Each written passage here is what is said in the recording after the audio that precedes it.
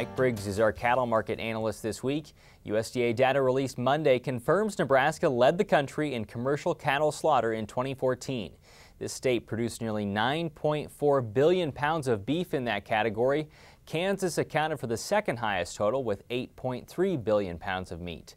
Nebraska also continues to lead the nation in cattle on feed. April 1st's inventory was 1% higher than last month and 2% above last year. We talked with Mike Wednesday morning and began by asking about cattle prices approaching the end of April. We've got kind of an interesting situation going. You've got both sides. You've got the bulls and the bears really bashing it out right now.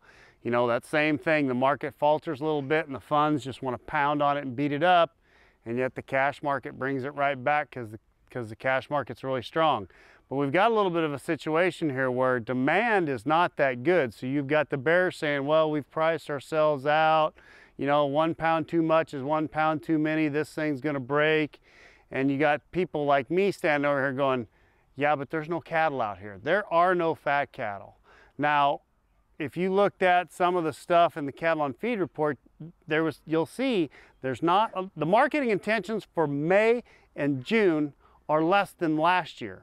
And last year was a short year. So in my mind, this thing's going to get interesting because you're coming right into the beef wheelhouse, coming into spring, Mother's Day, Memorial Day, all this good beef demand, and you don't have any cattle.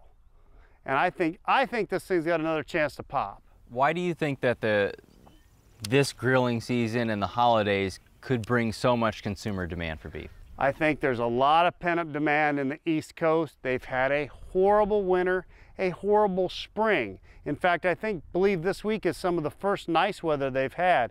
I think you've got a lot of pent-up demand there, and everybody's got to remember, most of the people live east of the Mississippi River, and it's been really crappy there. And I think there's going to be a bunch of beef demand come in here that maybe is unexpected or unseen. Now, I don't have any data to back that up. That's just me running my mouth.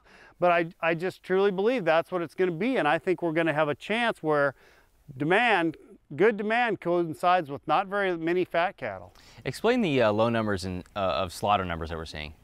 Well, that's interesting, and that's some of the ammunition the bears are using.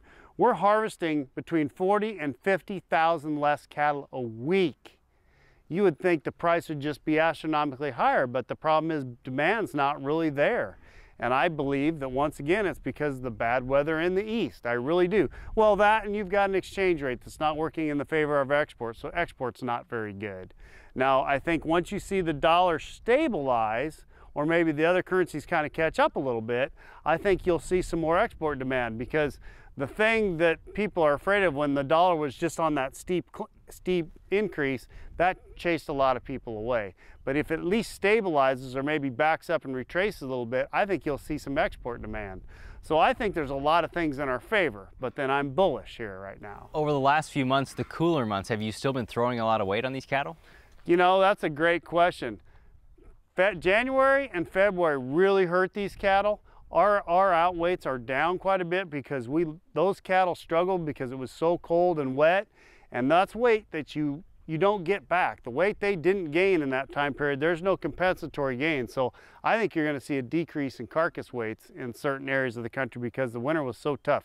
We've seen a substantial decrease in carcass weights, but you've seen that, so you don't have the pounds that you've had, and the numbers of cattle just aren't there. That being said, this feedlot looks pretty full. Is that accurate?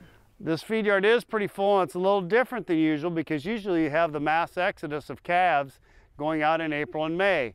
The difference is this year, last fall, we didn't buy a lot of calves because the demand for them was so big because they had rain down south, so they had wheat, so you had a lot of guys putting calves on wheat.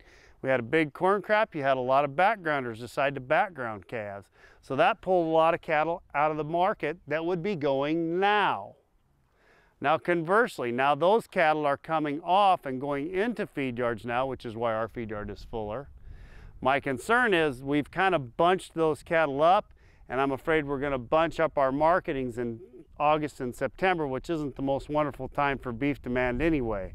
We'll see what happens, but the deferreds kind of scare me a little bit. But I think right now, I really think it's going to be right in our wheelhouse. I really do.